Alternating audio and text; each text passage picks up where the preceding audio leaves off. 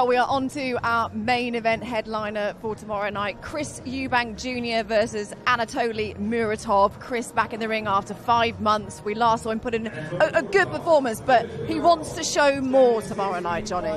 Yeah, he wants to show people what he's all about. He has that air of confidence, arrogance about him, Chris does, but he does it in a polite way. Muratov, he comes in at late notice. He boxed 2 weeks ago, coming off a win. He was to box next week, so he is fight fit. You know, even though he stepped in late notice. These are the banana skins. These are the guys that we're quickly overlooking because we've done our homework on the main fighter. And this, hopefully, Chris won't make the same mistake.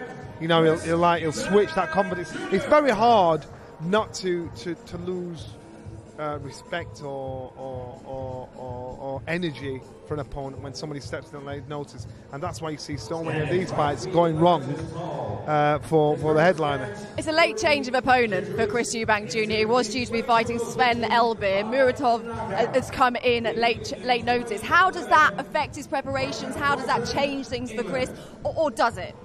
Well, it depends which way he's standing. Orthodox southpaw, sometimes you have to adjust the size difference and height. You've got to adjust your spine. But I think at this level that Chris Eubank's at the minute, he's going to be just looking at putting a show on and doing the business. It's all about the Chris Eubank show, you know, the showman. How good are those gloves? I actually thought to myself, he's got golf gloves on, but they're not. They're Superman gloves. They are. I'm getting some of them. Could they I've be got finding the their way PJs into to go your bag, with it. Johnny, to go home?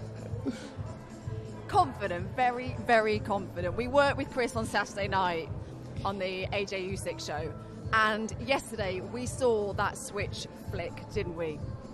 It's fight time. He's on fringe of touching distance of getting a fight for a world title as a challenger. So you look at the champions that are out there, and the one that he was shouting off the most of that obviously was Triple G, IBF champion.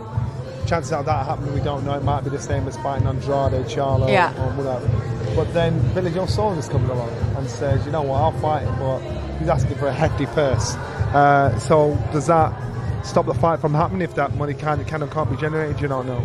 Yeah, but Chris has spoken, like Johnny said, he wants the legacy fights. He wants the big fights next, Carl. Can't overlook Muratov. We've spoken about that earlier, about the upsets that are caused over the recent months. You cannot overlook Muratov. No, you cannot overlook him. I don't think he will. He's, you know, he knows what he needs to do. He knows the game. His dad was a top guy, Chris Eubank Senior. Obviously, we all know who he is. So he realises it's business and it's time to go to work. So he's not going to be complacent. There's no danger of that. But he does need to get a move on. At 32 years old, you know, he lost to George Groves. He had that good win against James DeGale.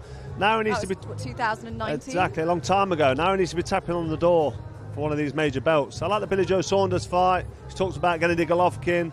You know, there's a few fighters out there that he can definitely jump in and mix with. Can he win? Does he belong at world level? We don't fully know yet. I mean, the loss to George Groves was at super middle, so it's unfair to say he doesn't belong there. At middleweight, I think this kid can go a long way and he can win a world title. I'm looking forward to seeing him now step up to the plate and go on to world honours, because that's what we want to see him do.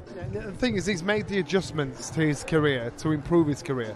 So if he'd lose to Billy Joe and go, if he'd not made any difference in adjustments in how he prepares for a fight, then why would it ever change?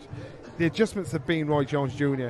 Bringing Roy Jones Jr. into your camp, into your cooking pot, has made all the difference as far as I'm concerned. Yeah, the relationship between Roy Jones Jr. and Chris Eubank Jr., he says it was a relationship that clicked immediately.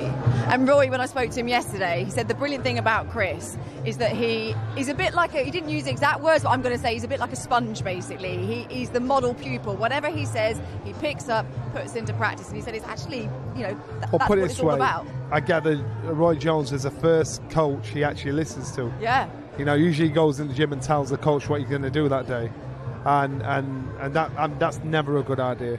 So now he's in with somebody that tells him what to do, tells him how it's done. And this is why I expect an improvement in what he's doing.